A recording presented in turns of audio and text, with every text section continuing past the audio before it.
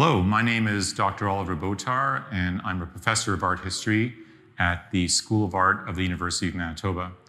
And I'm the curator of this exhibition, Bauhaus Canada 101.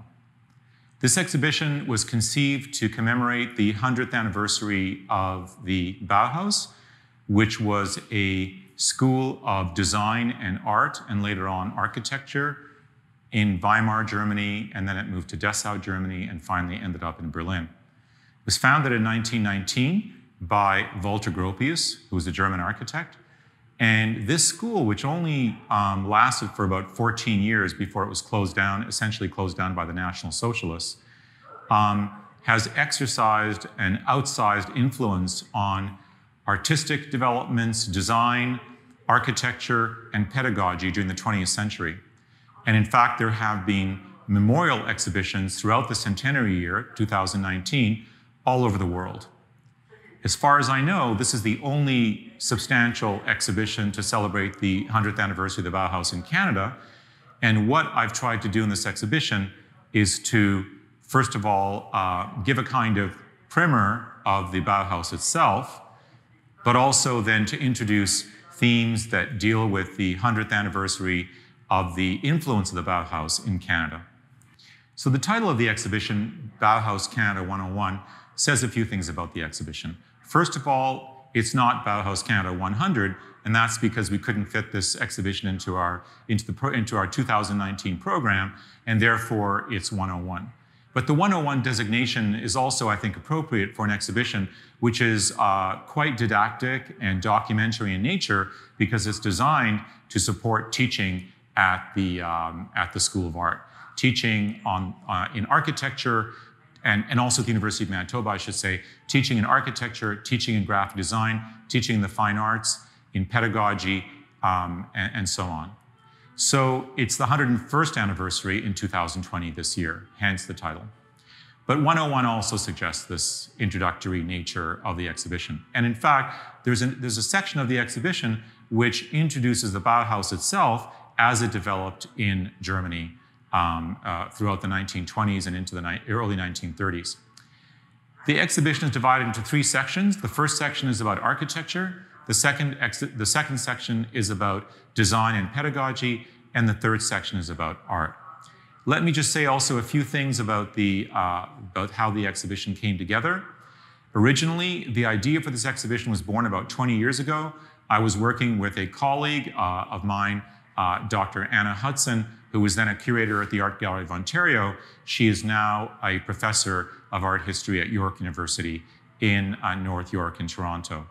So this is the realization. At that time, we couldn't realize the exhibition, and I have realized the exhibition in quite a different form now. The exhibition has been sponsored not only by the School of Art Gallery here at the University of Manitoba, but also by Arthur and Judy Draish of Ottawa, who were major funders of the exhibition, and the Salgo Trust for Education in New York, who also supported the exhibition in many ways, and of course the lenders. The exhibition begins with a video entitled City Dreamers. It's a film made in 2019, and it's about 4 North American women architects who contributed significantly to the development of architecture, of landscape architecture, and of urban design in North America. It just so happens that in this film, 3 of the protagonists are Canadians. It just so happens that Denise Scott Brown, who you're seeing right now, is not one of those Canadians, but the other 3 Canadian women who are featured in this film are Phyllis Lambert, Cornelia Oberlander, and Blanche Van Ginkel. And those 3 women all trained at American universities with professors who had been at one time professors at the Bauhaus. So let's take a look inside the exhibition.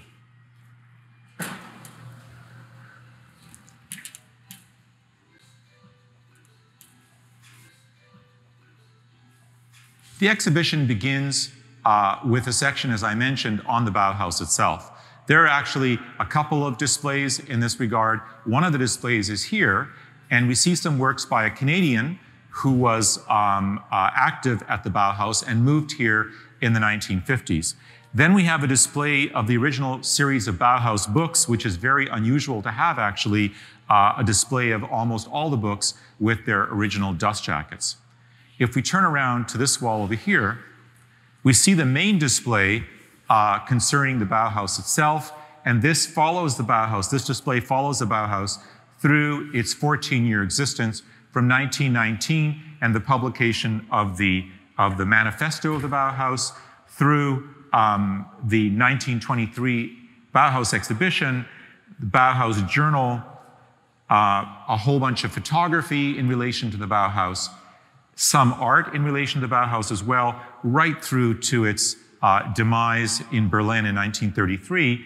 And in fact, we even include a postcard from the period of National Socialism when the Bauhaus building was transformed into a kind of a training school for Nazi officials. If we come around over here, the first display in the exhibition is surprisingly a display of Bix pickles. You might ask yourself, why do we have Bix pickles here on display? Well, the reason is that among the 3 Bauhaus graduates who settled in Canada, I mentioned one already, Andor Weininger was his name, his wife, Eva Fernbach Weininger, who was a furniture designer.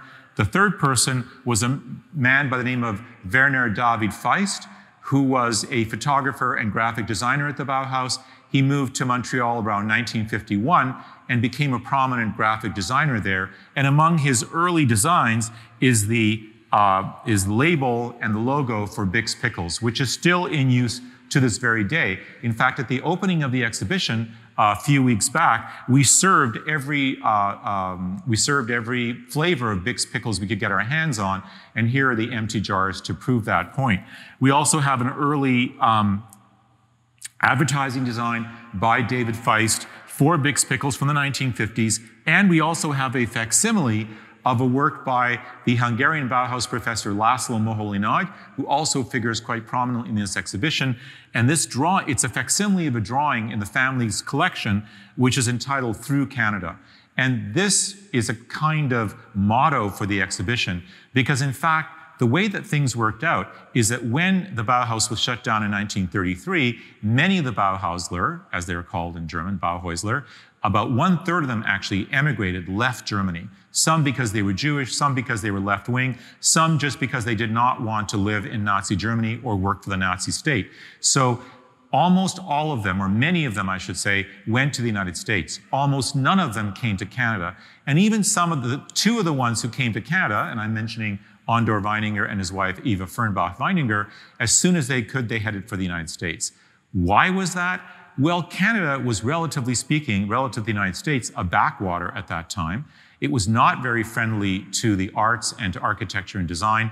And so people tended to move to the United States, where they received a lot more support from universities, from companies. They had a lot more opportunity to design buildings and so on.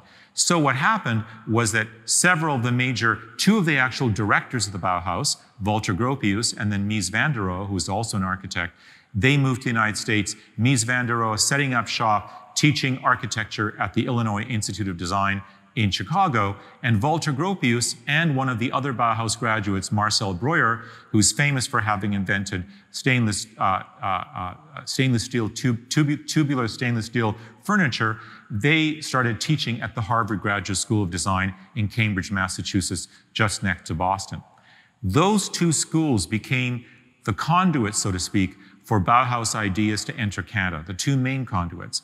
And in fact, the University of Manitoba played a major role in this, because the Faculty of Architecture, or then the School of Architecture, later the Faculty of Architecture at the University of Manitoba, sent many of its graduates to both Harvard and to the IIT in Chicago to study with Mies van der Rohe, Walter Gropius, and Marcel Breuer.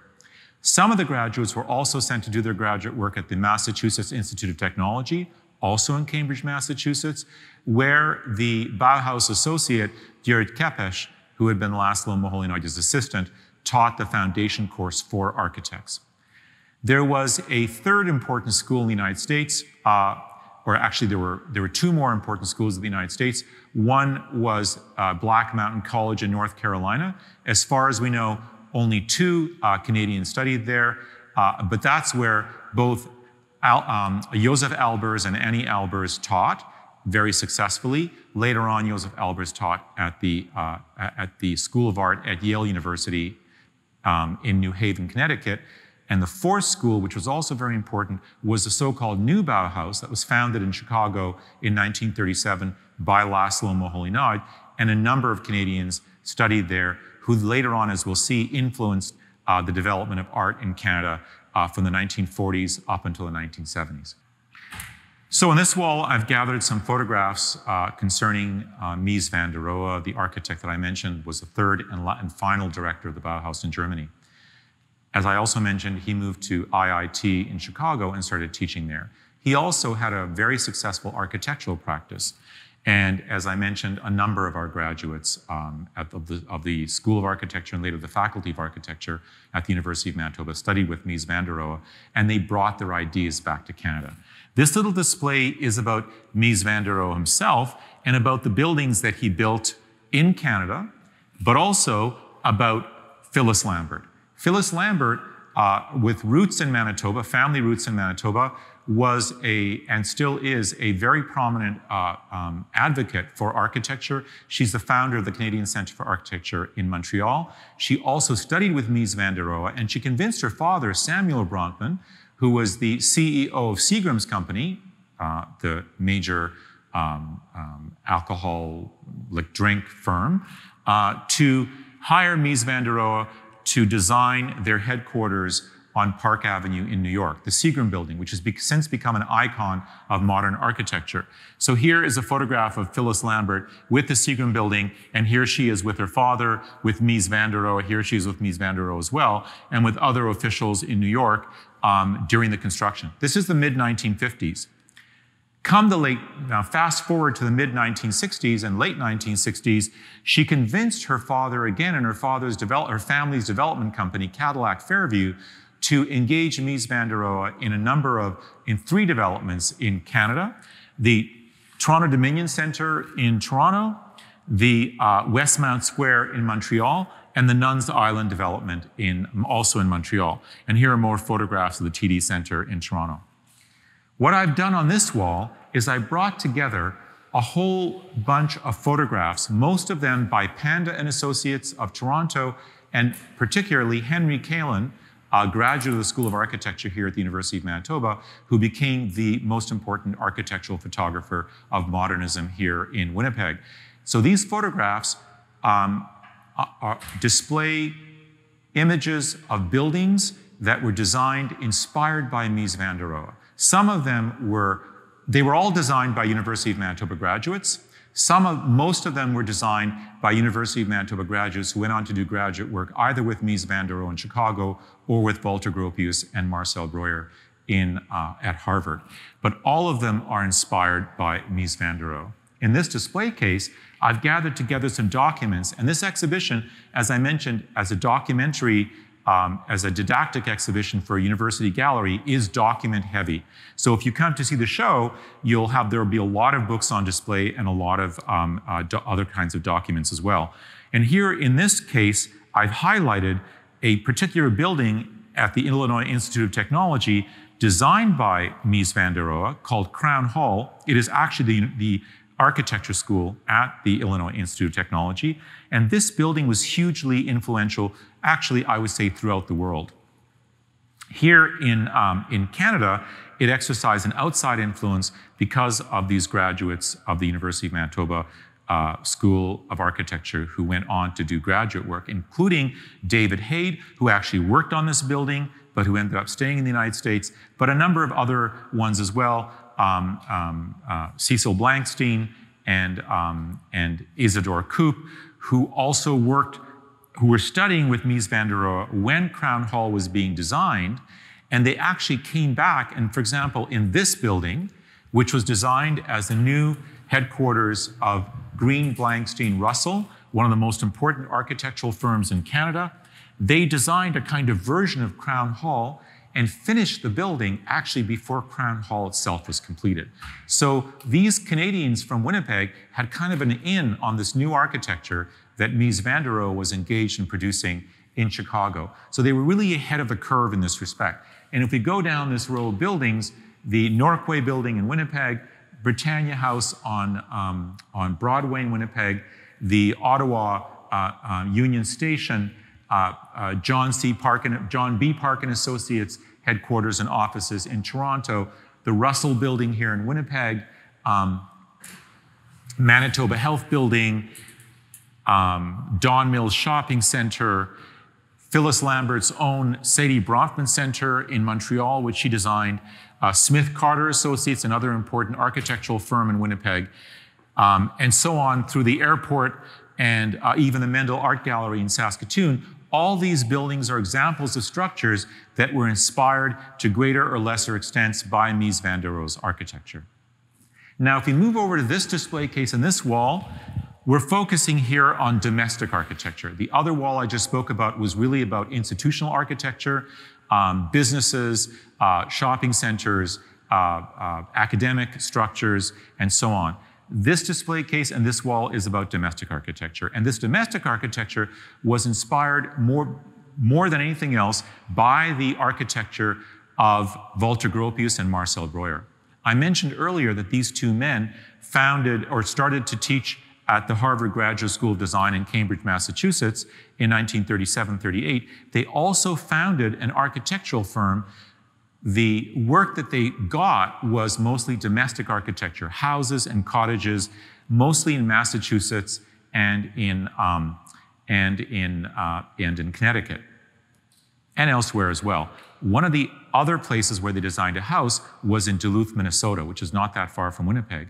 And the man who commissioned that house later on commissioned a cottage for an island in Dryberry Lake in northwestern Ontario, just east of Lake of the Woods. And this cottage, which has previously been unphotographed and unpublished, is this one here. And we, for the first time, are showing images of this cottage, which is a beautiful complex, actually. It's actually a fishing camp on this island. It's now being used as a cottage. And we have photographs by Professor Herbert Enns here of that cottage. The other structures on this wall, and you can see that there's a central row of photographs, but there are also kind of superscripts and subscripts, is what I call them, of other types of images that are not framed. Here is a house designed by James Donahue, who was an architect hired to teach architecture here at the University of Manitoba in 1947, I believe. This is his own house, the second house that he designed.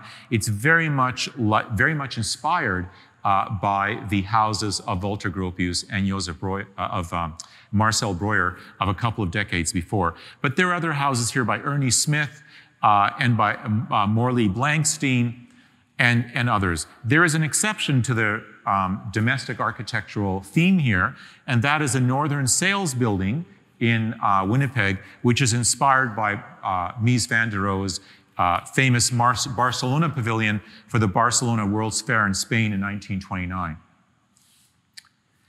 We then have a video here, or a video screen, which shows 3 films. There are 3 films by Laszlo Moholy-Nagy. He was a photographer, an artist, a new media artist, and also a filmmaker.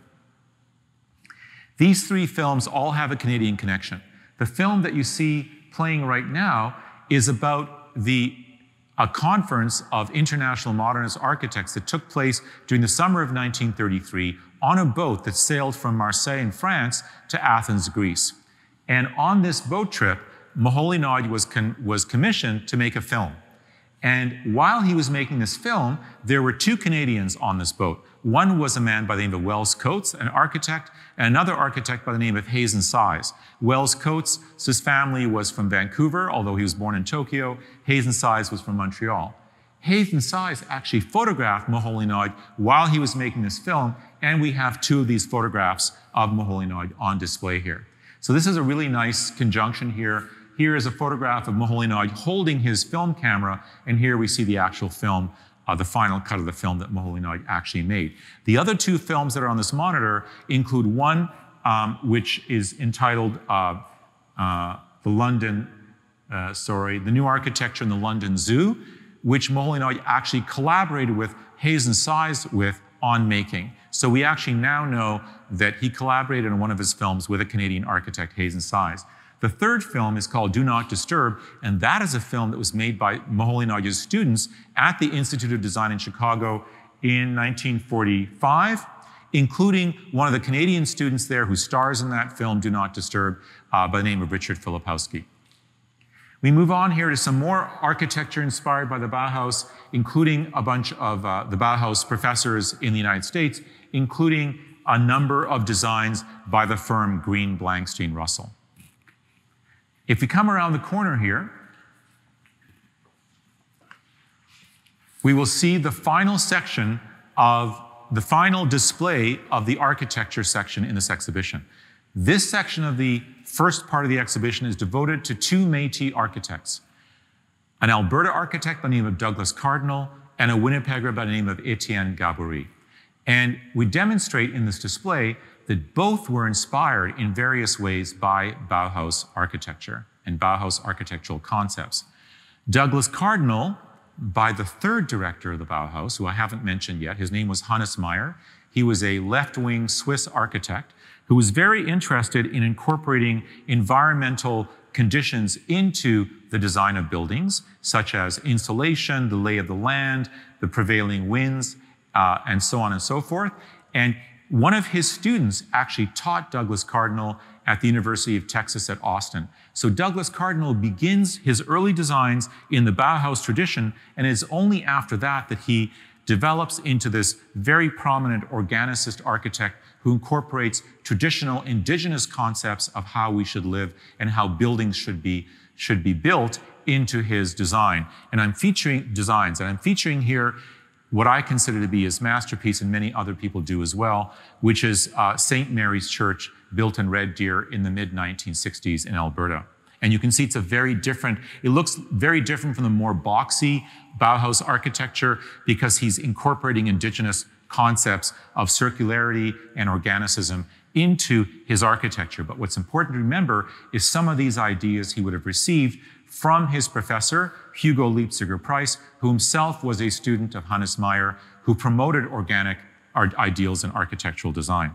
The other architect on display here, Étienne Gaboury, also began inspired by a modernist, Le Corbusier, after he graduated from the University of Manitoba. He went to France, studied with actually apprenticed with the famous French modernist Le Corbusier, but he also was inspired by Mies van der Rohe in his early designs, one of which was on display on the wall that I showed you earlier opposite this wall. But very soon, he moved into much more organicist mode of architecture, the best known of which is his design for l'Église du Précieux Sang, Holy Blood Church, which actually looks like a combination of a teepee, a nautilus shell, and maybe even a boat.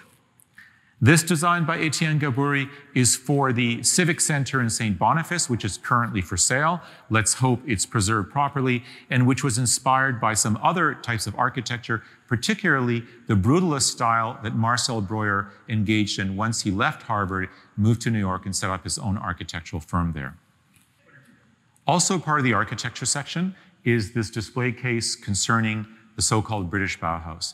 The British Bauhaus is the term that is being used nowadays to refer to about a 3 or 4 year period in a certain suburb of London called Hampstead, where a number of Bauhaus emigres congregated. And these included Walter Gropius, Marcel Breuer, Laszlo Moholy-Nagy, and his second wife, Sybil Moholy-Nagy as well. And also in London at that time was Moholy-Nagy's assistant, György Kepes. And there were others as well. But what's interesting here is that they congregated in one particular building, and that building, known as the Isakon building, you can see here, or the Lawn Road Flats, there are images of it, was designed by none other than the Canadian architect Wells Coates, who was living in London during the 1930s. So this building, which is considered to be one of the most important modernist structures, domestic structures in Britain, and is now a National Historic Site, as you can see, for English heritage, on this memorial plate, which looks exactly like the round blue plates and metal enamel plates which are put on heritage buildings in England, was built in the mid-1930s and was designed for young professionals who didn't necessarily want to cook for themselves. They didn't necessarily need a lot of space. So these are relatively small apartments with a communal kitchen that later on was redesigned by Marcel Breuer into a bar. the Isakon Bar, it was called. And this building structure was really interesting because not only did these former Bauhaus people, these Bauhäuser, live there, but also resident was a certain novelist by the name of Agatha Christie, who you may have heard of, and no fewer than 9 certified spies, British spies for the Soviet government. So it was actually a really interesting kind of hothouse atmosphere in this building at that time. But these Bauhaus people did live there. They actually had fairly successful careers in Britain.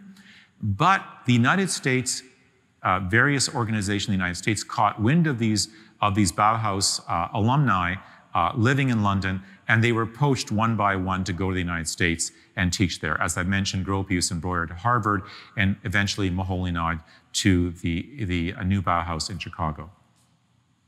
So the Canadian connection here is Wells Coates.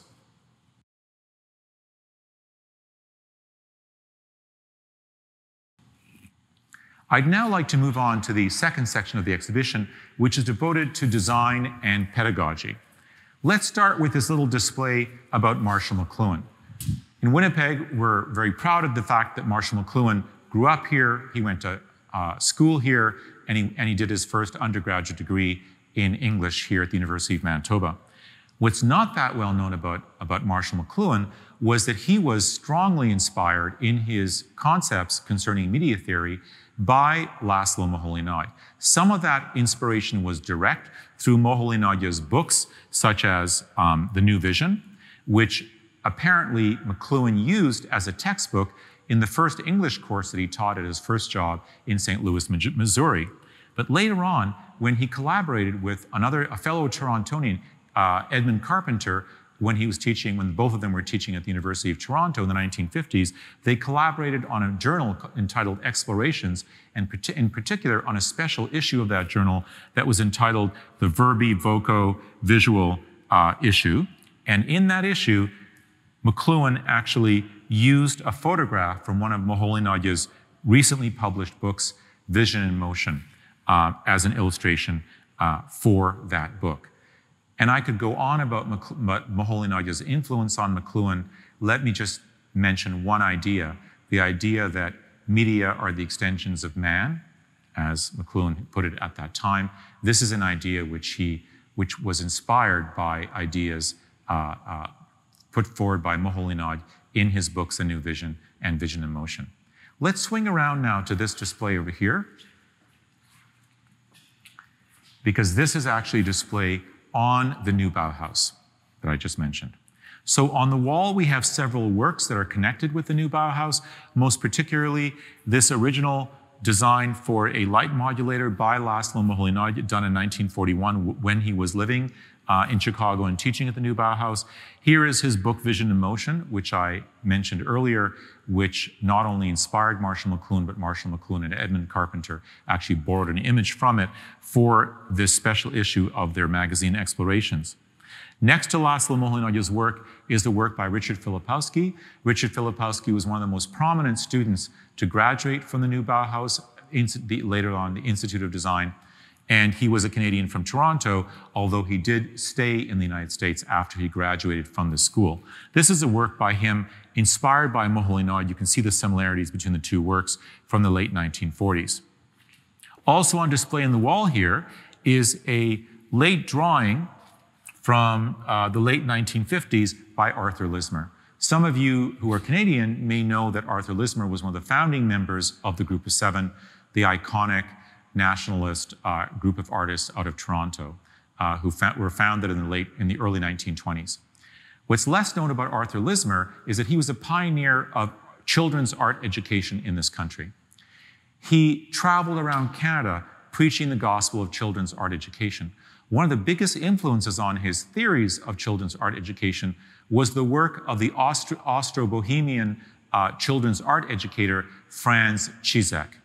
And Cizek not only was a well-known children's art educator, but he also toured an exhibition of his children's art around North America, and Arthur Lismer made sure that it came to the Art Gallery of Toronto, what was then the Art Gallery of Toronto, now the Art Gallery of Ontario, and was put on display there.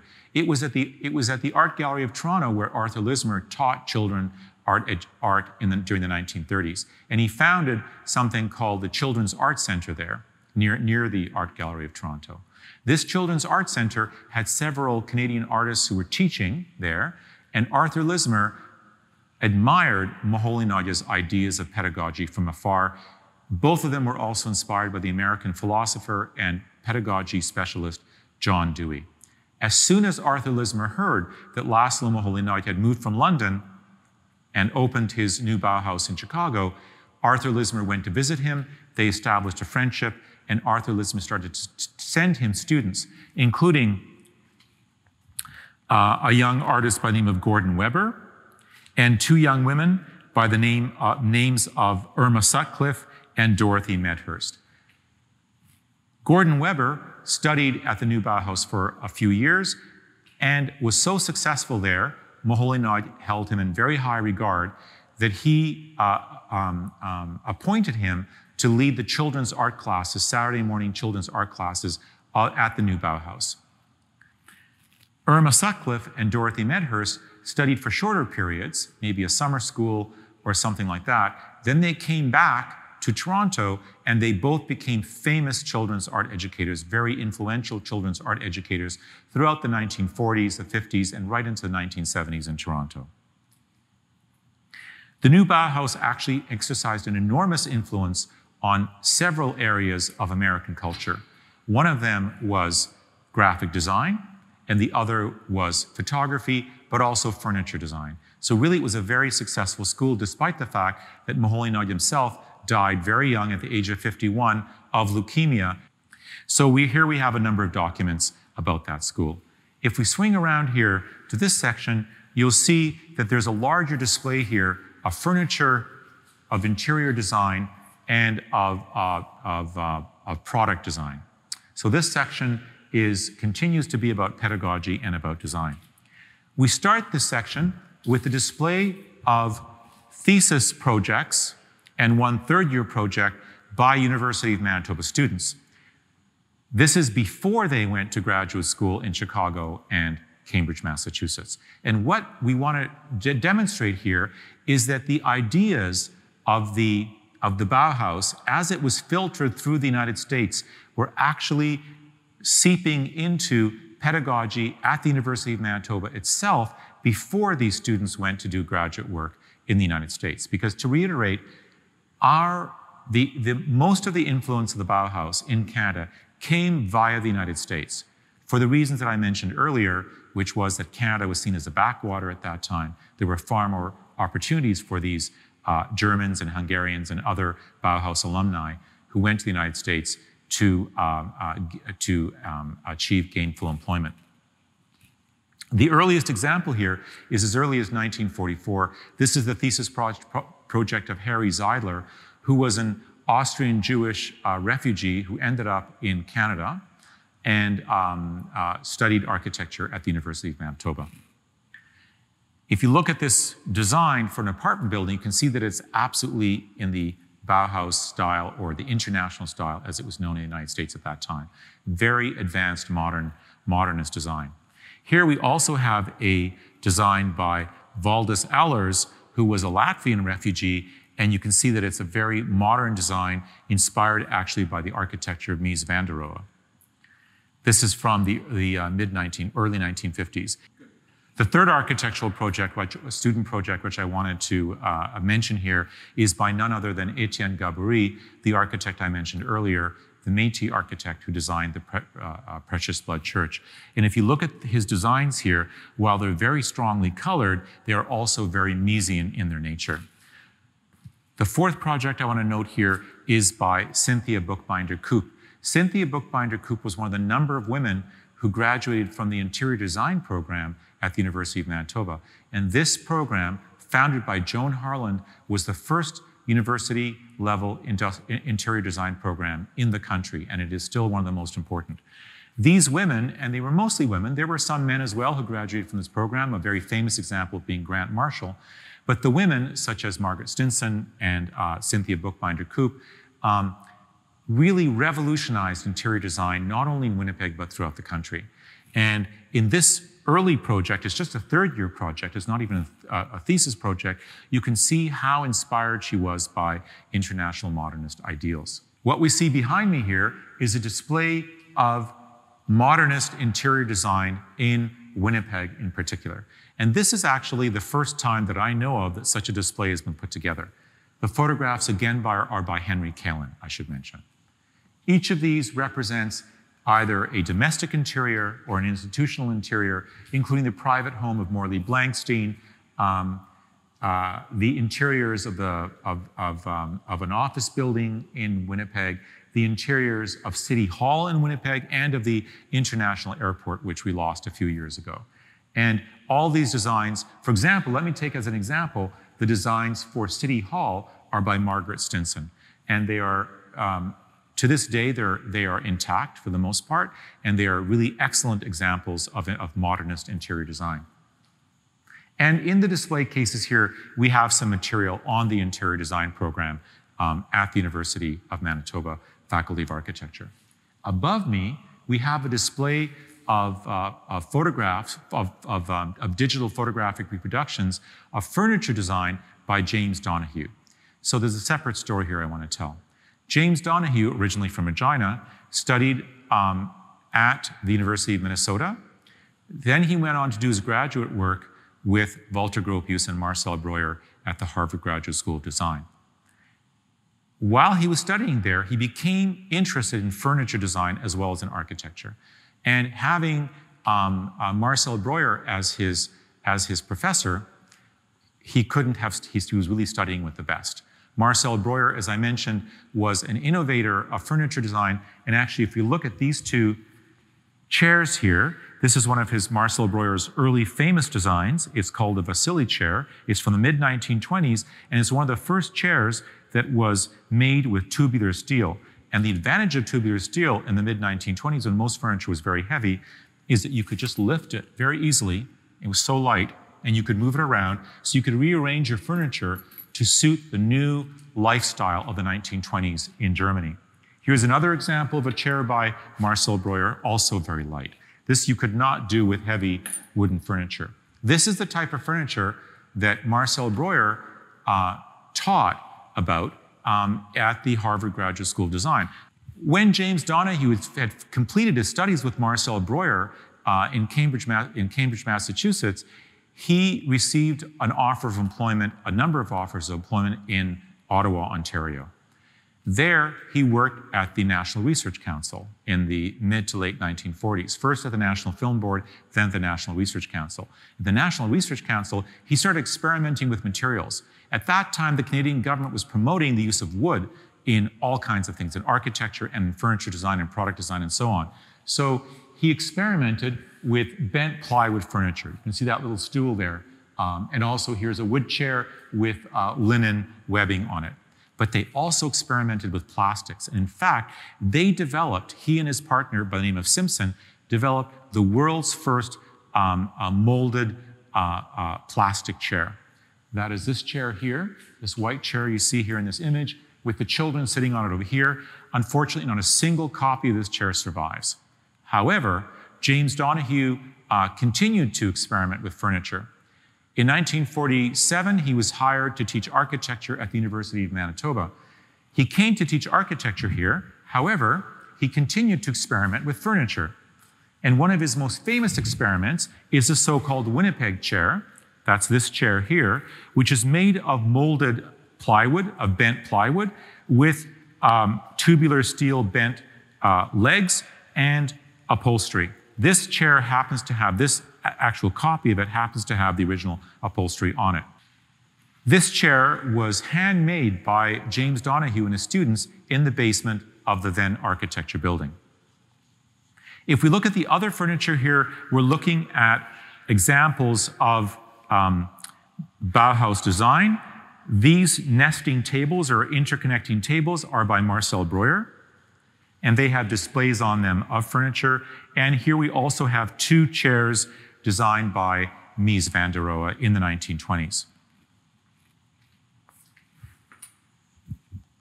So these display cases also feature typographic design.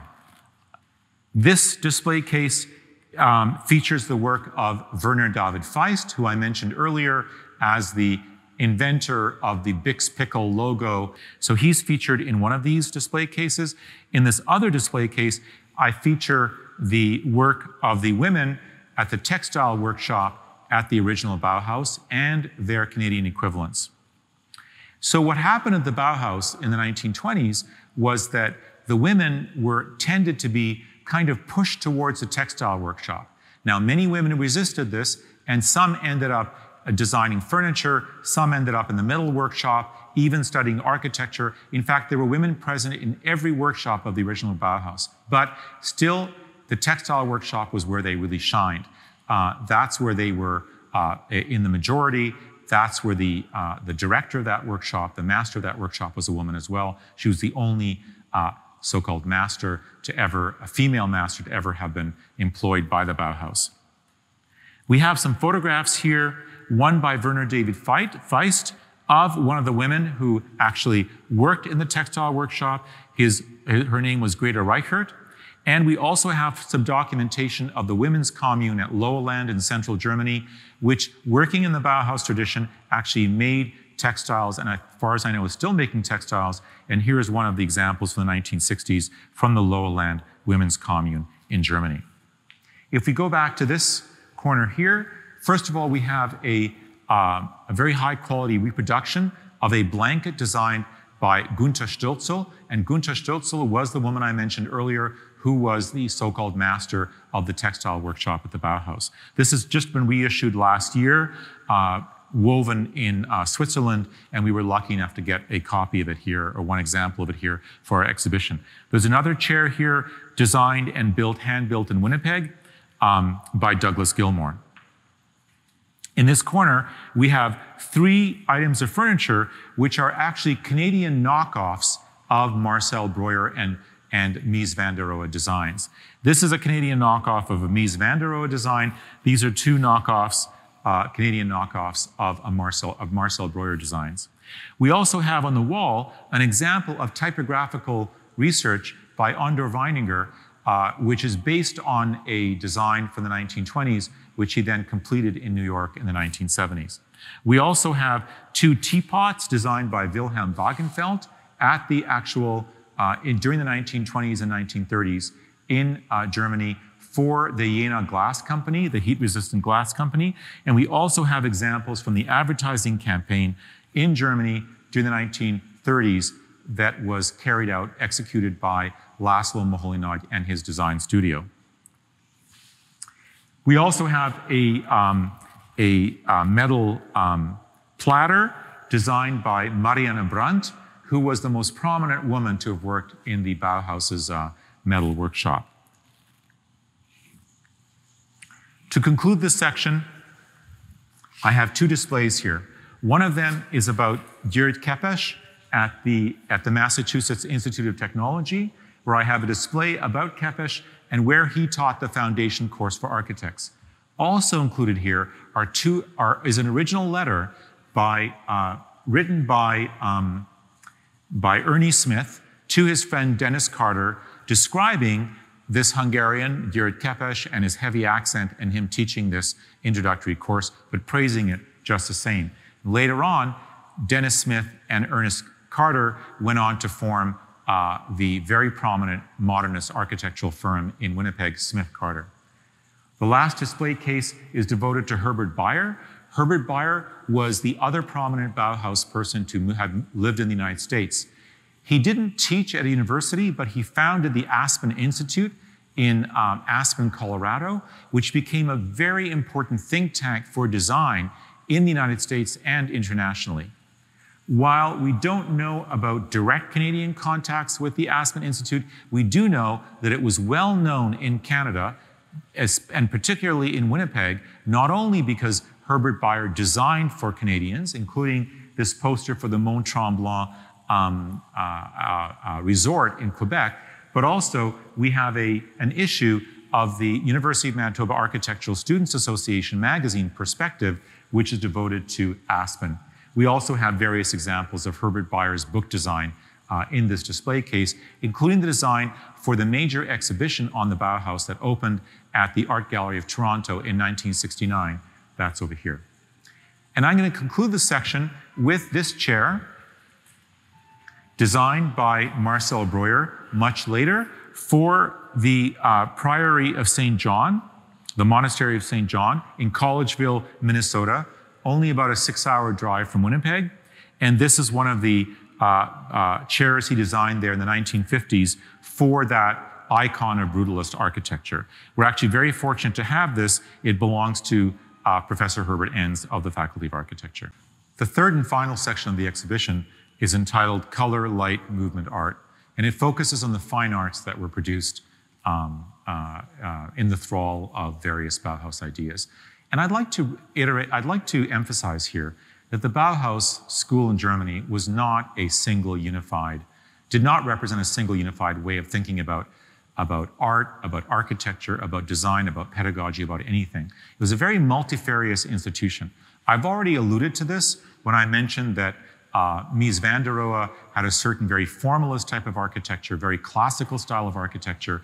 Walter Gropius had a very different style of architecture, and the third director of the Bauhaus, who was in between these two, Hannes Meyer, had a very organicist approach. This multiplicity was true of all aspects of the Bauhaus.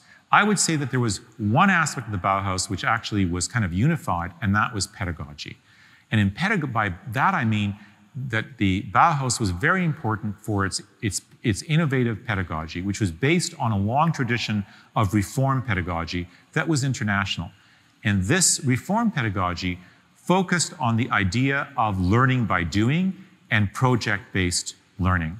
So rather than teaching students to copy the work of the masters, whether they be architects or artists, by drawing or by copying them in other ways, what at the Bauhaus, students all had to go through an introductory course, which was first taught by a Swiss man by the name of Johannes Itten, and then later on taught by Laszlo Moholy-Nagy and Josef Albers. And in this introductory course, this foundation course, the students were basically told to forget anything they had ever learned about art before and to start from scratch. And by that I mean to think about color theory, think about forms, experiment with materials, basically become a child again and play with materials, colors, forms, shapes, and so on in order to build up their artistic and design practice from the bottom up. So we will see some of that approach in the art that was made by Canadians who were inspired mostly indirectly by Bauhaus concepts. The most important figure here is Josef Albers. As I mentioned earlier, only 2 Canadians were known to have studied with Josef Albers in the United States once he'd moved to the United States. One of them was Harry Zeidler, whose thesis project I talked about earlier from 1944 as being very important. And actually, Harry Zeidler was the first graduate of the University of Manitoba to become an international starchitect, if you like a star of the architecture world. That happened to him when he took his Bauhaus ideals to Australia and basically established modernist architecture in Australia. The other was Dorothea Rockburn from Montreal, who didn't return to Canada. So the influences of Josef Albers, which nevertheless were enormous on American art, particularly in the field of color field painting, came indirectly. Namely, through this book that Josef Albers designed, The Interactions of Color. This is an enormous book with many, and I'm not using gloves here, do not try this at home, because this is a library copy, and in fact it's on display in such a way that it's accessible throughout the term of the exhibition to all interior design students and other students. But there are many sheets of beautifully silk-screened color pages in this album, which demonstrate Josef Albers' theories of the interactions of color. Josef Albers didn't so much put forward a color theory as a theory of the interactions of different colors. And this has been enormously influential on artists and designers since that time. And here is a pocket-sized version of this book, which is also from the library, the working library of the University of Manitoba. If we come over here, we see one of the silk screens from Josef Elber's series On the Square, and where he's playing with different interactions of color. There are literally hundreds of versions of this same configuration, the same visual configuration, but with different colors. One of the men that Josef Elbers taught was an American by the name of Kenneth Noland. And Kenneth Noland became an important artist in the circle of the American art critic Clement Greenberg. Clement Greenberg, meanwhile, was invited to Regina by the teacher at Regina College of the University of Saskatchewan, the art teacher there, a man from Ottawa by the name of Kenneth Lougheed. And this is one of Kenneth Lougheed's paintings. When Kenneth Noland came to the Emma Lake workshops, which were the summer workshops run by Ken Lougheed and by others, and by Art Mackay and other professors at the Regina College, he taught these men, this is about 1963, he taught these people how to, this technique of painting onto raw, unsized canvas using acrylic paints. This is the technique that Kenneth Lougheed used in this painting, Orange Corner, which we have here in the collection of the University of Manitoba School of Art. Here is a work by Arthur Mackay, Kenneth Lougheed's associate, which is done later. This is the former work I showed you, Orange Corners, from 1964. This work is from the 1980s, but we see some of the same techniques being used here. If we return now to this wall here, I'm showing you paintings by Werner David Feist, who in addition to being a graphic artist was also a painter. This is a work we also have here in the collection of the School of Art Gallery as a result of the generosity of Werner David Feist's widow, Ursula Feist. And you can see some of the same interest in the interactions of color in this painting that we see and we saw in the other paintings. We also have a painting by Andor Weininger, who was a personal friend of Josef and Annie Elbers.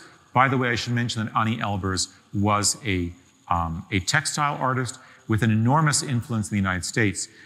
As far as we know, she did not have Canadian students, but indirectly she did influence Canadian design through her publications. This painting, however, reiterates some of the interest in both color and the representation of geometric forms that was exhibited in Josef Elber's work, also the 1950s. On this wall, we have a grouping of other works. We have a work by Michael Snow. Michael Snow, one of the most important late 20th century Canadian artists, was strongly influenced by the work and ideas of Laszlo Moholy-Nagy, including Moholy-Nagy's ideas on new media art, and on a kind of flexible type of way of showing works. If you look at this work here, you can see that there are signatures on all four corners. And what Michael Snow meant by this was that you could turn the work around in any direction and you would still be able to appreciate it. This is a work by the Calgary artist Ron Kostiniak, who I'll be talking a little bit more about later.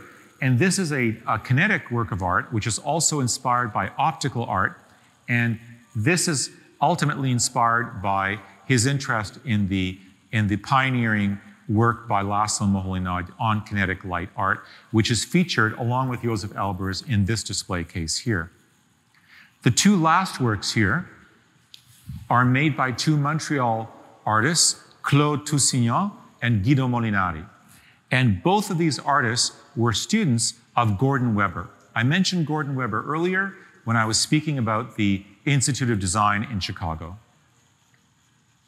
Gordon Weber, after he left the Institute of Design in Chicago and moved back to Canada, moved to Montreal, was hired by Arthur Lismer to teach the foundation course, to teach, I should say, children and young adults at what was then known as the Montreal Art Association, is now the Montreal Museum of Fine Arts.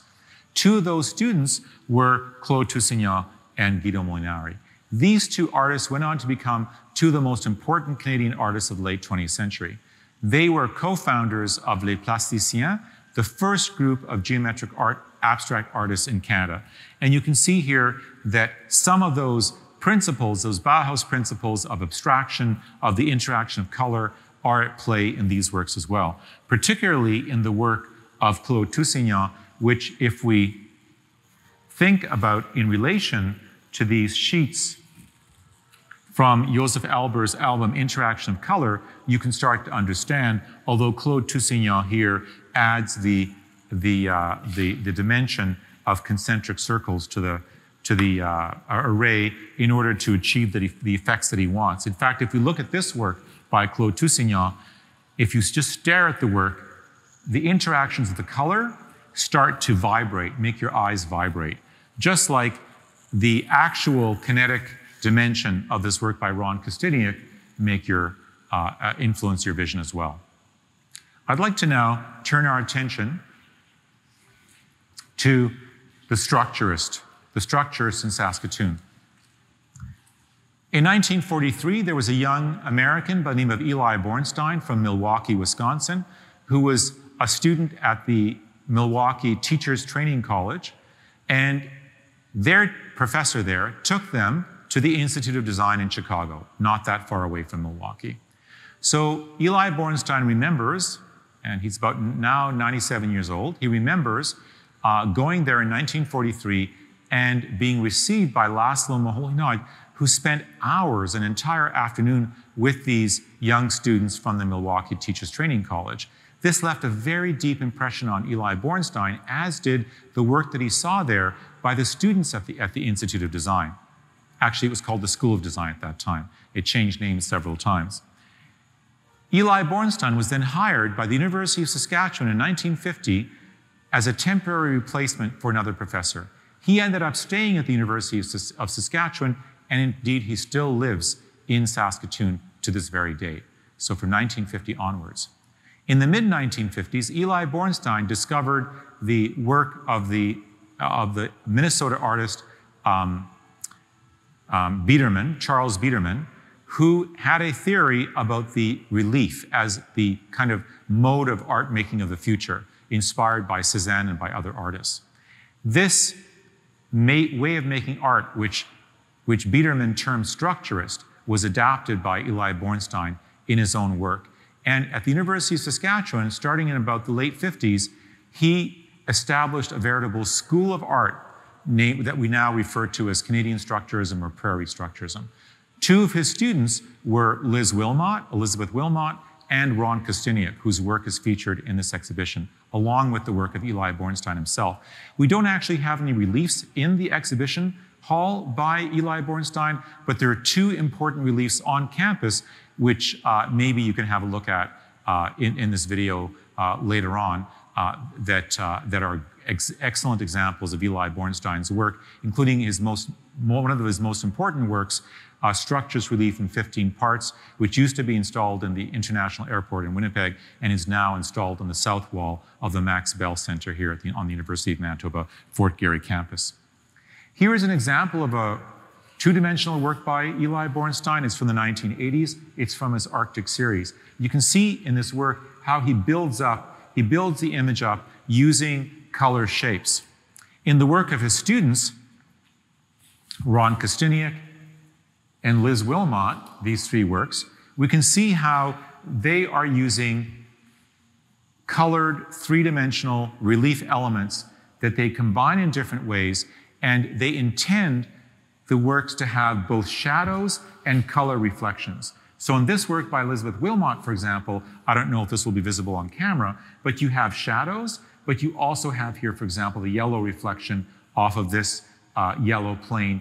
You have blue reflections or turquoise reflections off of this turquoise vertical element, and so on. I'm also showing here a display cabinet about this remarkable journal entitled The Structurist.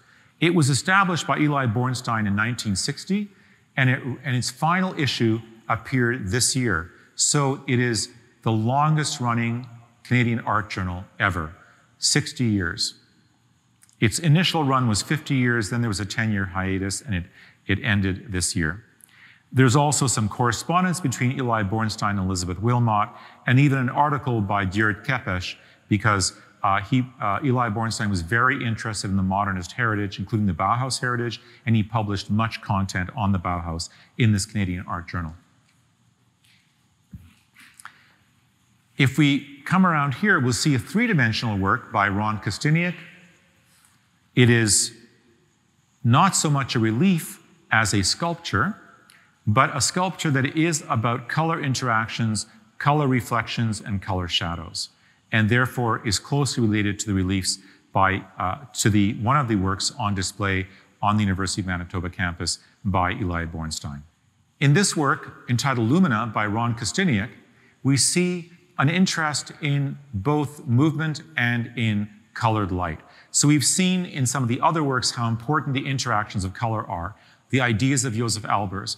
We've also briefly mentioned how important Laszlo Moholy-Nagy's ideas about movement and light were, especially in his famous work, The Light Prop from Electric Stage, otherwise known as the light space modulator.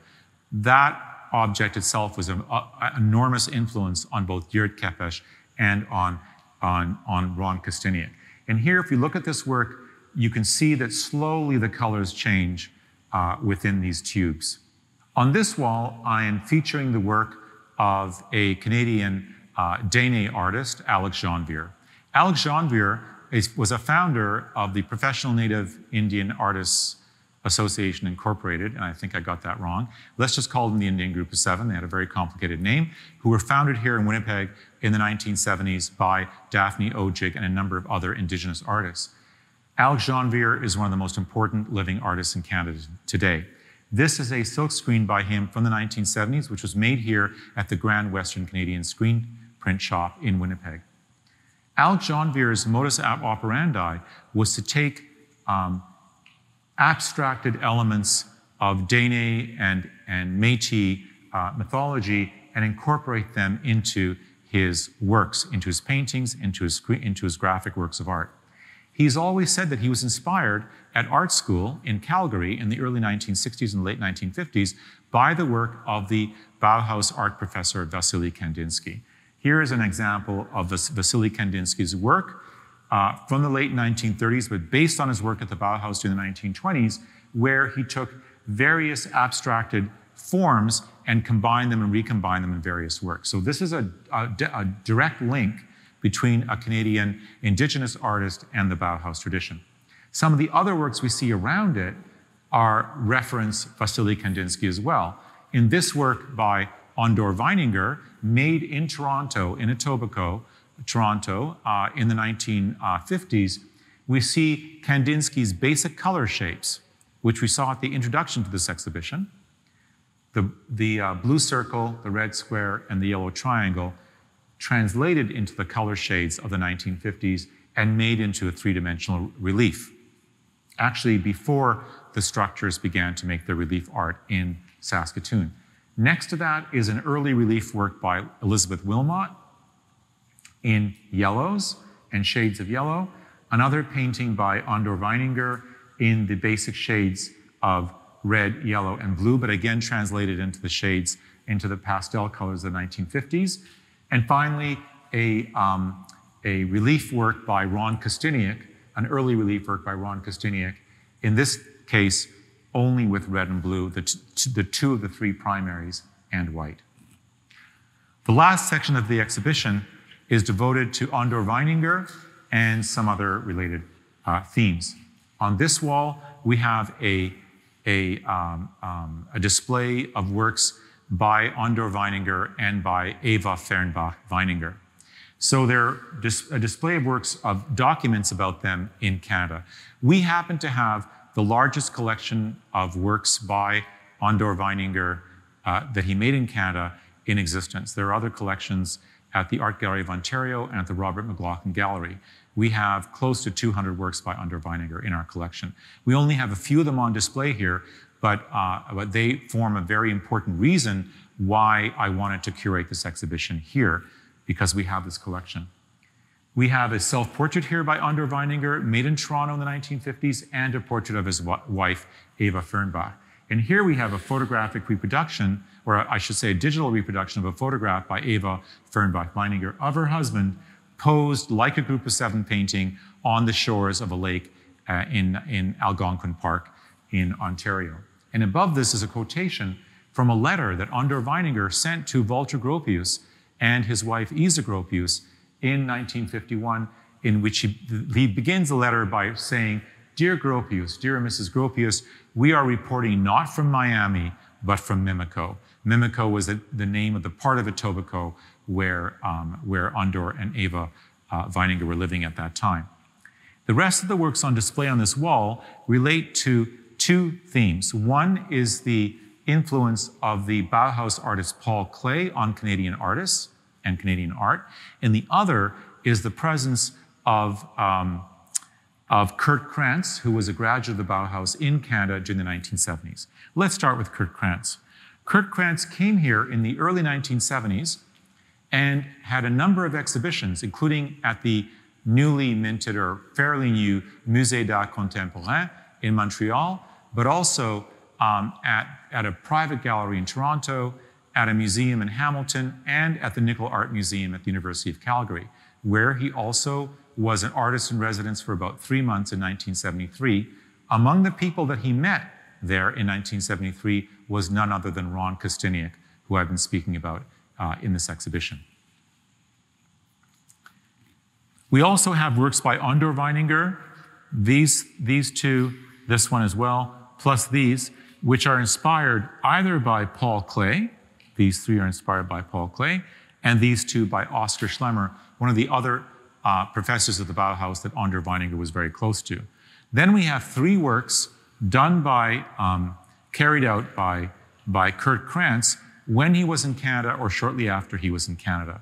He had a whole series that he entitled Calgary, actually. And these are very finely painted watercolors in kind of narrow bands of color, which gradate from dark to light and from one color to the other, which are also inspired by the work of Paul Klee. And Paul Klee had a whole series of works like this done in the 1920s.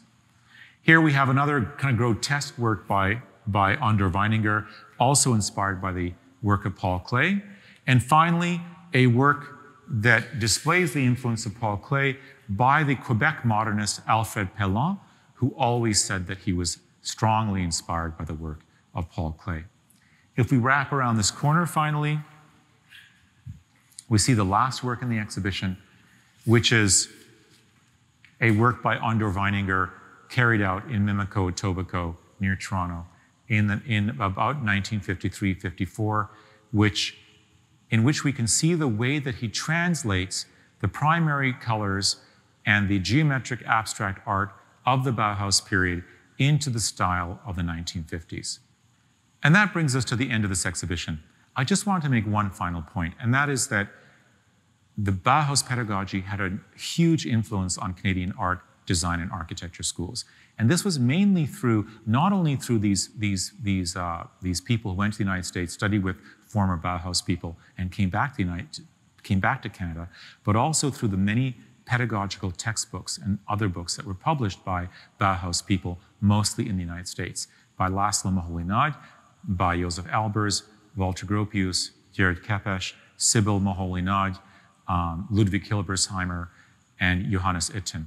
These books were very widely distributed throughout the country, throughout Canada, and students used these books right into the 1980s. In the case of Josef Albers, they are using these publications to this very day. Thank you very much.